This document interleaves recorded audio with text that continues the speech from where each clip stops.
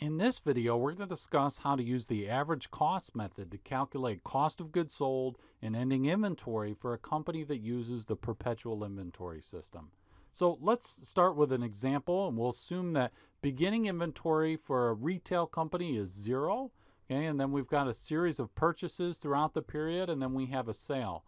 So they start out by buying 20 units at $35 a unit, and then they purchase 30 units for $40 a unit.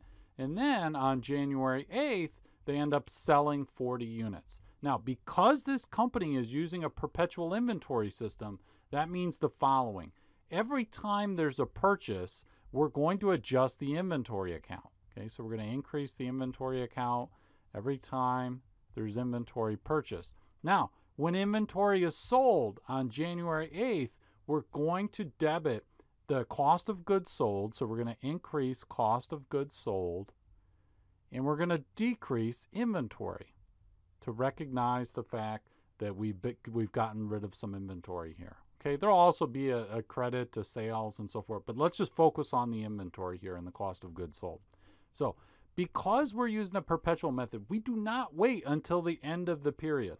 We don't wait till the end of the period. So we say, okay, as of January 8th, we need to make an entry where we're going to debit cost of goods sold and we're going to credit inventory. And the question is, how much? How much are we going to do that for? So what we're going to need to do is we're going to need to come up with the average cost. And when I say average cost, think about it like this.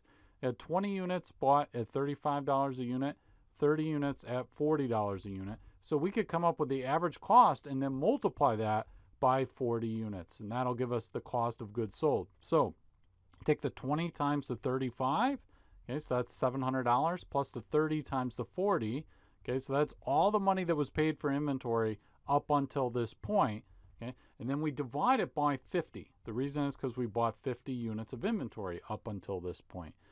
Now notice, we ignore this. For the time being, we ignore the inventory that's purchased on January 13th. Why? Because as of January 8th, that hasn't happened yet, right? We have not done this. We're making a journal entry on January 8th. We don't even know what's going to happen on January 13th or anything going forward. So that's not going to factor into our average cost, okay? So our average cost is here, okay?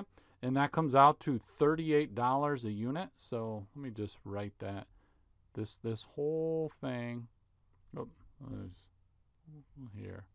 This whole thing here in this circle, that comes out to $38 a unit. That's the average cost.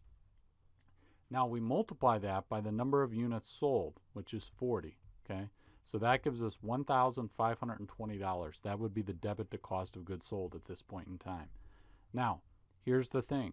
If we were later to sell some more inventory, we would have to calculate a new average cost. That's why this is also called the moving average method. Okay, when you use a perpetual inventory system and you do this average cost, you don't always just take it as that this $38 a unit if there are future sales and so forth. We'll see that when we go to calculate the ending inventory balance, okay? So let's move ahead because now, so we've got our cost of goods sold, but then at the end of the period, okay, let's say like January 15th or something, let's say that's the end of the fiscal month or something. So at the end of the period, now we have to say, okay, what's the ending inventory? Okay, the ending inventory. And now when we go to figure the ending inventory as of like January 15th, now we do care about the 25 units that were purchased on the 13th, because now it's the end of the period and we're going to try and figure what the ending inventory is for the month or the fiscal period. Okay, so to do that is a little trickier because now we don't just take the $38 a unit and then multiply it by the 35 units that are in the ending inventory. By the way, if you're wondering how I know that there are 35 units in ending inventory, remember that there were 75 units total, okay, that were purchased at some point, and then we sold 40. So that's why there are 35 in ending inventory. So to do that, what we do is we could say, okay, look, before, when we had the weighted or the average cost of $38 a unit, we multiplied it by 40. Okay, that was what we sold, but there were actually 50 units in inventory at that time. So one way to think about it is, okay, we had 10 units that were calculated at a cost of $38 a unit. So, or you could just think, if you want to just think about 380, there were 380 of costs that did not go to cost of goods sold at that point in time. Okay, either way you want to think about it is fine, but then later we make an additional purchase of 25 units at $50 a unit. Okay, so we add all those costs together and divide by the number of units that are in ending inventory. Again, this is not as of January 8th. Now this is the end of the quarter, the end of the fiscal month, whatever, January 15th, the end of the period. We're trying to figure what is the ending inventory. Okay, so we take all the costs that are remaining and we divide it by the 35 units that are in ending inventory, and then we multiply by 35. Now you might say this doesn't make a lot of sense. These cancel out, and I'm just doing this so you don't need to do that. You could just take this whole amount and say that that's the ending inventory is 1,630. But if there was a series of transactions, over and over again, where you buy some more inventory, you sell some, you buy some more, you sell some. I'm doing this, I'm writing this all out so you understand that you constantly have to recompute the average cost. Okay, so in this case, the average cost now would be $46.57. Again, in this example, because it's a really simple example where there's no sales after this, there's just a one sale here and then we buy some more inventory. In this simple example, these would cancel out and you wouldn't even have to worry about it. But the idea is, if we have a series of time where we buy inventory, sell inventory, each time you sell inventory, you need to figure that cost of goods sold, you have to calculate a new average cost, okay? So here I'm just, going full scale and doing all the calculations, but, to kind of simulate more like real life.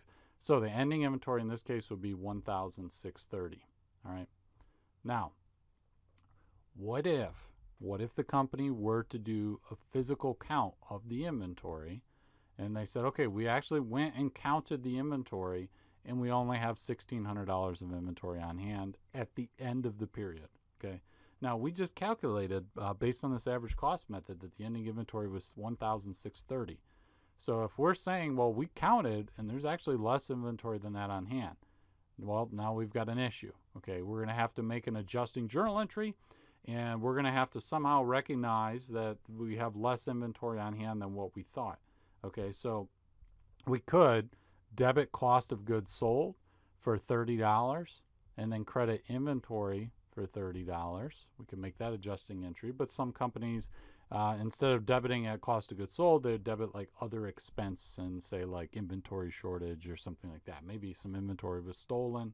Okay, so in this hypothetical scenario where we only have $1,600 of inventory on hand, then at the end of the period, ultimately we would have ending inventory of 1,600, and then cost of goods sold will be 1,550 because we adjusted that 30 to the 1,520. And again, not all companies do it like that. Some of them would try and like bury it in other expenses or something like that.